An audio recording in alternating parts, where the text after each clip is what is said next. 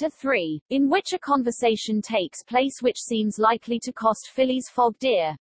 Phileas Fogg, having shut the door of his house at 11:30, and having put his right foot before his left 575 times, and his left foot before his right 576 times, reached the Reform Club, an imposing edifice in Pall Mall, which could not have cost less than £3 million to build.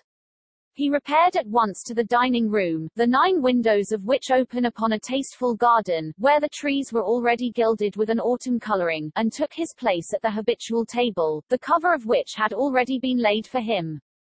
His breakfast consisted of a side dish, a broiled fish with reading sauce, a scarlet slice of roast beef garnished with mushrooms, a rhubarb and gooseberry tart, and a morsel of Cheshire cheese, the whole being washed down with several cups of tea, for which the Reform is famous.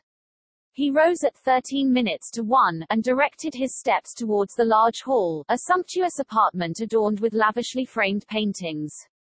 A flunkey handed him an uncut Times, which he proceeded to cut with a skill which betrayed familiarity with this delicate operation. The perusal of this paper absorbed Phileas Fogg until 4:15, whilst the Standard, his next task, occupied him till the dinner hour. Dinner passed as breakfast had done, and Mr. Fogg reappeared in the reading room and sat down to the Pall Mall at 6:20. Half an hour later several members of the Reform came in and drew up to the fireplace, where a coal fire was steadily burning. They were Mr. Fogg's usual partners at whist, Andrew Stewart, an engineer, John Sullivan and Samuel Fallentin, bankers, Thomas Flanagan, a brewer, and Gauthier Ralph, one of the directors of the Bank of England, all rich and highly respectable personages, even in a club which comprises the princes of English trade and finance. "Well, Ralph," said Thomas Flanagan, "what about that robbery?" "Oh," replied Stewart, "the bank will lose the money." "On the contrary," broke in Ralph, "I hope we may put our hands on the robber. Skillful detectives have been sent to all the principal ports of America and the continent, and he'll be a clever fellow if he slips through their fingers." "But have you got the robber's description?" asked Stewart. "In the first place, he is no robber at all," returned Ralph, positively. "What, a fellow who makes off with £55,000, no robber?" "No. Perhaps he's a manufacturer, then. The Daily Telegraph says that he is a gentleman." It was Phileas Fogg, whose head now emerged from behind his newspapers, who made this remark. He bowed to his friends, and entered into the conversation. The affair which formed its subject, and which was town talk, had occurred 3 days before at the Bank of England. A package of banknotes, to the value of £55,000, had been taken from the principal cashier's table, that functionary being at the moment engaged in registering the receipt of 3 shillings and 6pence. Of course, he could not have his eyes everywhere. Let it be observed that the Bank of England reposes a touching confidence in the honesty of the public. There are neither guards nor gratings to protect its treasures. Gold, silver, banknotes are freely exposed, at the mercy of the first comer. A keen observer of English customs relates that, being in one of the rooms of the bank one day, he had the curiosity to examine a gold ingot weighing some 7 or 8 pounds. He took it up, scrutinized it, passed it to his neighbor, he to the next man, and so on until the ingot, going from hand to hand, was transferred to the end of a dark entry, nor did it return to its place for half an hour. Meanwhile, the cashier had not so much as raised his head. But in the present instance things had not gone so smoothly. The package of notes not being found when 5 o'clock sounded from the ponderous clock in the drawing office, the amount was passed to the account of profit and loss. As soon as the robbery was discovered, picked detectives hastened off to Liverpool, Glasgow, Havre, Suez, Brindisi, New York, and other ports, inspired by the proffered reward of £2,000, and 5% on the sum that might be recovered. Detectives were also charged with narrowly watching those who arrived at or left London by rail, and a judicial examination was at once entered upon. There were real grounds for supposing, as the Daily Telegraph said, that the thief did not belong to a professional band. On the day of the robbery a well-dressed gentleman of polished manners, and with a well-to-do air, had been observed going to and fro in the paying room where the crime was committed. A description of him was easily procured and sent to the detectives, and some hopeful spirits, of whom Ralph was one, did not despair of his apprehension. The papers and clubs were full of the affair, and everywhere people were discussing the probabilities of a successful pursuit, and the Reform Club was especially agitated, several of its members being bank officials. Ralph would not concede that the work of the detectives was likely to be in vain, for he thought that the prize offered would greatly stimulate their zeal and activity. But Stuart was far from sharing this confidence, and, as they placed themselves at the whist table, they continued to argue the matter. Stuart and Flanagan played together, while Phileas Fogg had Fallentin for his partner. As the game proceeded, the conversation ceased, excepting between the rubbers, when it revived again. "I maintain," said Stuart, "that the chances are in favor of the thief, who must be a shrewd fellow." "Well, but where can he fly to?" asked Ralph. "No country is safe for him." "Sure. Where could he go, then?" "Oh, I don't know that. The world is big enough." "It was once," said Phileas Fogg, in a low tone. "Cut, sir," he added, handing the cards to Thomas Flanagan.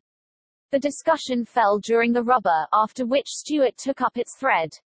"What do you mean by once? Has the world grown smaller?" "Certainly," returned Ralph. "I agree with Mr. Fogg. The world has grown smaller, since a man can now go round it 10 times more quickly than 100 years ago. And that is why the search for this thief will be more likely to succeed. And also why the thief can get away more easily." "Be so good as to play, Mr. Stuart," said Phileas Fogg. But the incredulous Stuart was not convinced, and when the hand was finished, said eagerly, "You have a strange way, Ralph, of proving that the world has grown smaller."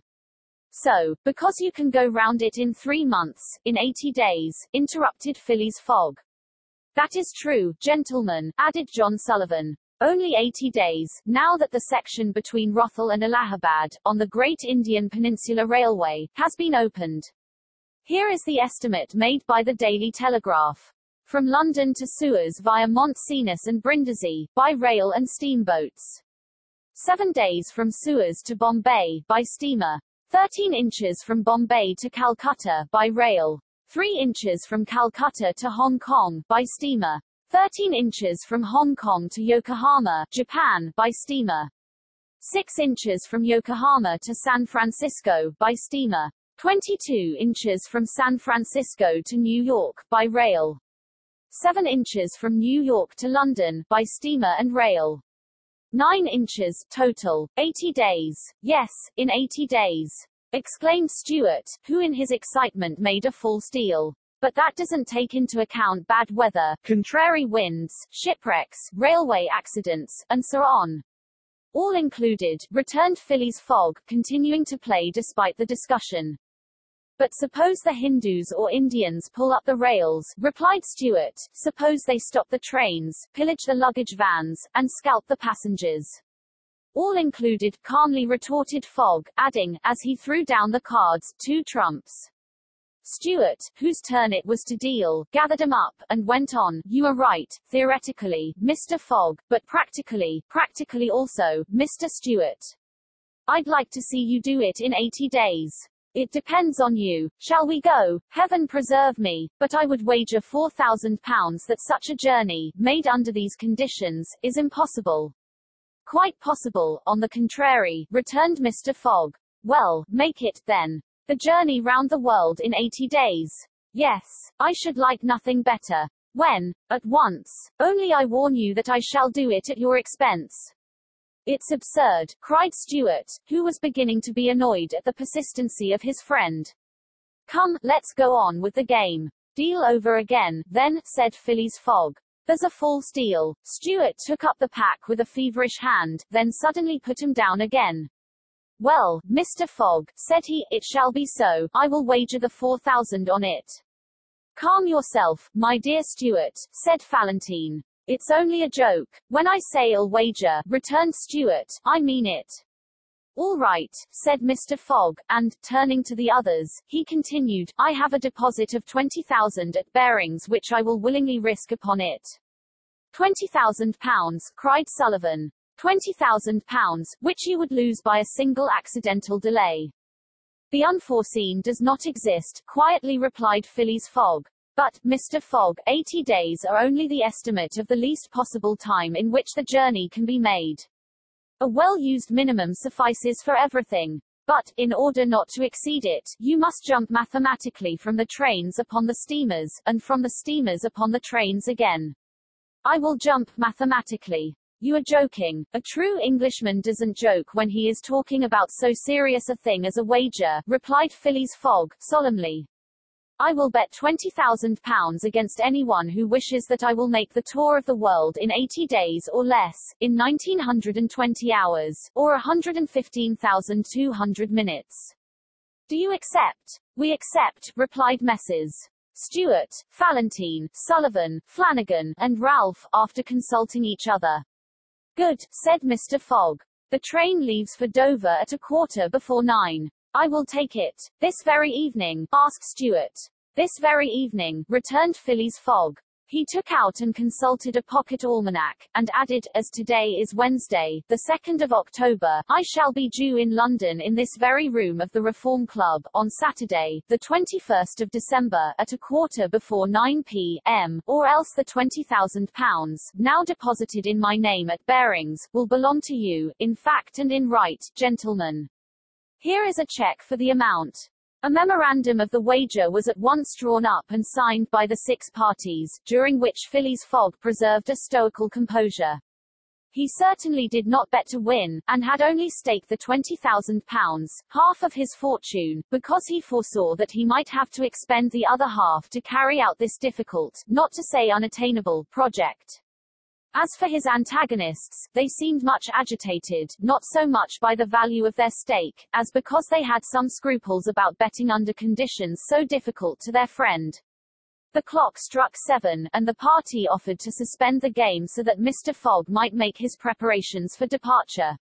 I am quite ready now, was his tranquil response. Diamonds are trumps. Be so good as to play, gentlemen.